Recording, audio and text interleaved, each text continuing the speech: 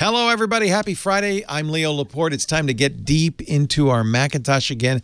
We're doing a series that's really kind of high-end, and yet I think you're going to find lots of interesting ways to use it. We continue on with folder actions next. Hands on Mac comes to you from Twit's LastPass Studios. You're focused on security, but are your employees? LastPass can ensure they are by making access and authentication seamless. Whether employees are working in the office or remotely, visit lastpass.com/twit to learn more. This is Twit. This episode of Hands on Mac is brought to you by LastPass. Allow your remote workforce the ability to do their best work securely without jumping through hoops. Visit lastpass.com/twit.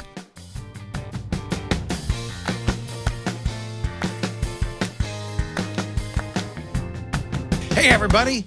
Are you enjoying folder actions? I hope I'm not getting too geeky for you.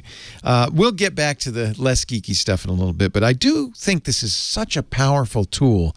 And once you understand what's available, and by the way, I don't think there's anything like this on any other computer operating system that I know of, not Linux, not Windows.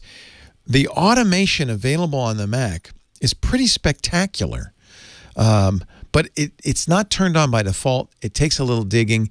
And if you watched last week's episode, maybe it's a little geeky.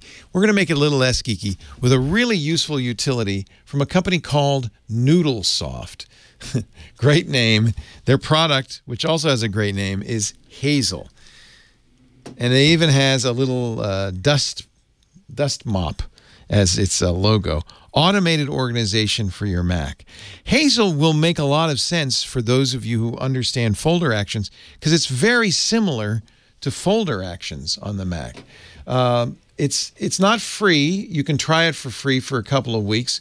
It's not expensive, $32 if you want a multiple seat license, $49 for 4. They do charge for upgrades. The current version is Hazel 4. And honestly, I feel like everybody who has a Macintosh probably would find a use for Hazel. Let's open it up and play with it a little bit. It really is very much like folder actions, but for people who don't want to learn AppleScript and things like that. Hazel lives in the toolbar, or the menu bar up here. You see there's the little Hazel dust mop. It's running all the time. We can actually have a variety of rules attached to Hazel. It does log, which is very helpful in debugging it. But let's open up the Hazel interface, because once you see it, I think you'll see it's very easy to use. So we've got the basic preferences you'd expect. Show Hazel in the menu bar, stop it or start it, check for updates, notification options, all of that. But let's go back over here and look at folders. This is going to look very familiar. Really, this is using the folder actions mechanism, which, but in a kind of much easier way. I want to start with trash because this is something probably a lot of people would use and turn on. It's probably the first feature people turn on in Hazel. For instance, I can say delete files sitting in the trash for more than 1 week. There's our gatekeeper once again. Oh yeah, I forgot. To use Hazel, we have to turn on full disk access. So let me do that real quickly. That's a security feature.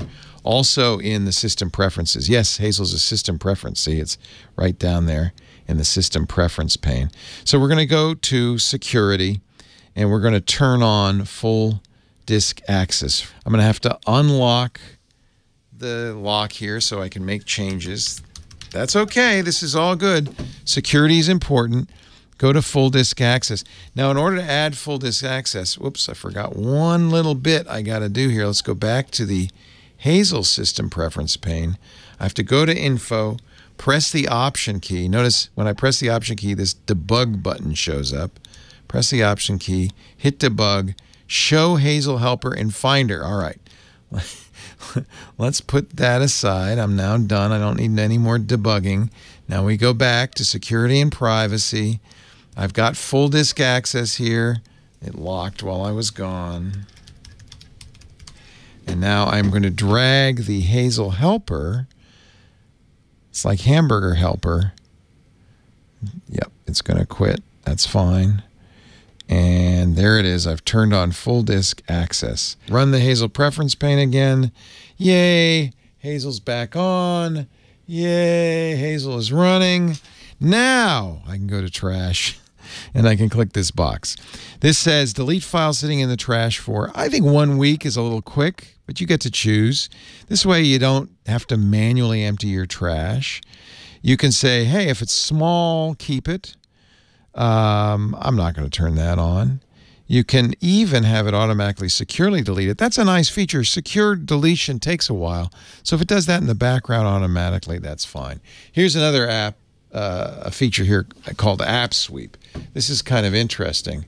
And I always turn this on. When an application is thrown away, you drag it from the application folder to trash.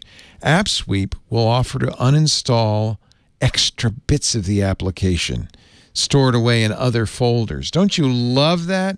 Now, normally that does it for the logged in user only. If you click this box, it'll do it for all users. This is and it only does it once they log in. It says, hey, we deleted this app. Do you want to delete these bits? That's nice. By itself, that'd probably be worth the purchase price for Hazel, but we can do a lot more. We can modify how things are handled in the downloads folder, for instance. If I download a file more than once, you've seen that, parenthesis 1, 2, 3, or 4, it'll automatically throw out duplicate files. Don't worry, it warns you. If you've got incomplete downloads, you can have them automatically delete. You can also add these rules. These are really all folder actions, but Hazel's doing it automatically.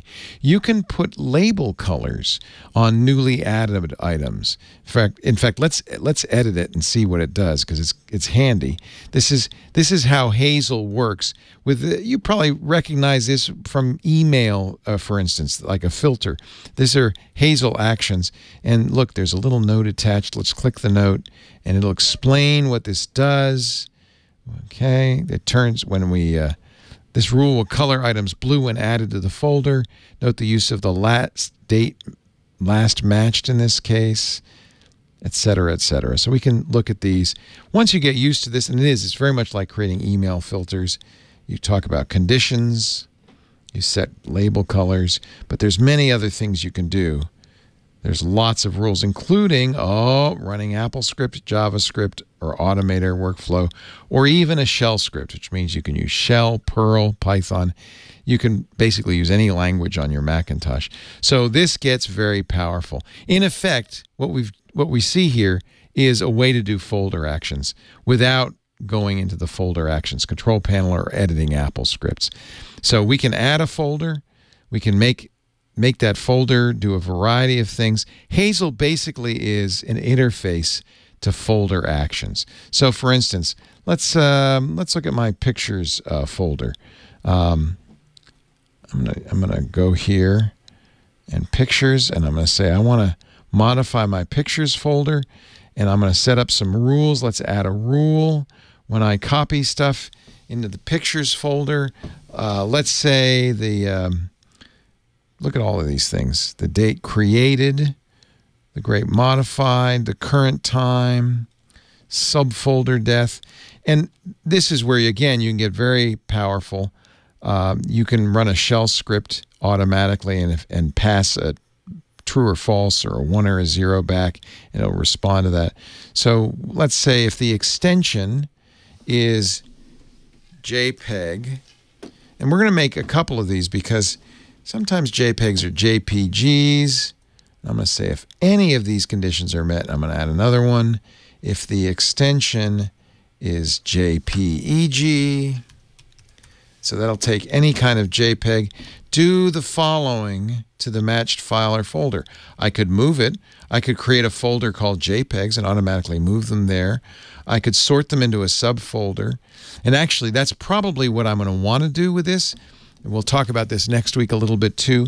I'm going to want to, for instance, have it automatically sorted into date folders, subfolders based on the file creation date. You see how powerful this is? We can do that with a script as well. This is really a powerful tool, a really wonderful tool I think you're going to like.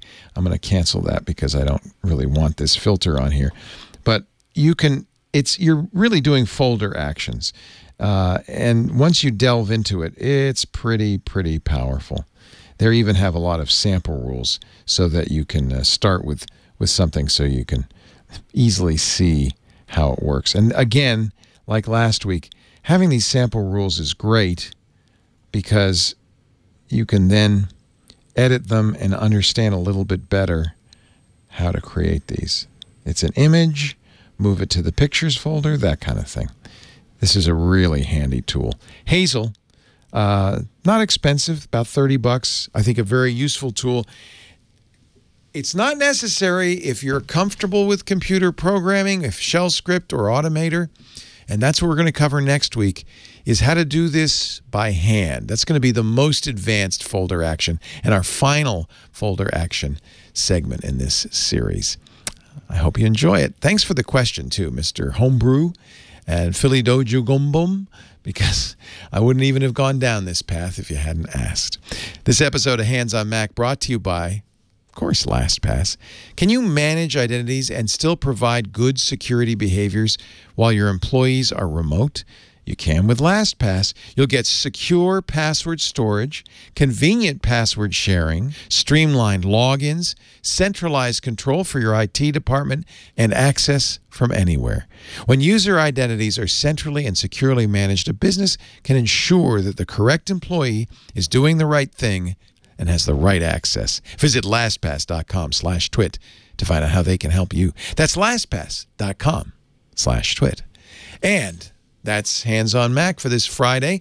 I hope you've enjoyed the show. I love hearing your comments and questions. You know, it's a great place to go is our Twit community. That's where I got this original question, www.twit.community. You can leave comments on this episode, all of our episodes, ask questions. We love seeing you there. And, of course, our chat room during our live episodes. That's irc.twit.tv. Subscribe to Hands on Mac. You'll find it in every podcast application. Just search for Hands on Mac. Press that subscribe button. That way you'll get it automatically. You can listen at your leisure, or you'll find all the episodes at our website, twit.tv/HOM. I'm Leo Laporte. Thanks for joining me. I'll see you next week. Want more Twit? Well, check out Hands on iOS, twit.tv/HOI, where I teach you all about iPhones, iPads, AirPods, Apple Watches, and so much more. If you want to get the most out of your device, then you got to check out Hands on iOS, twit.tv/HOI.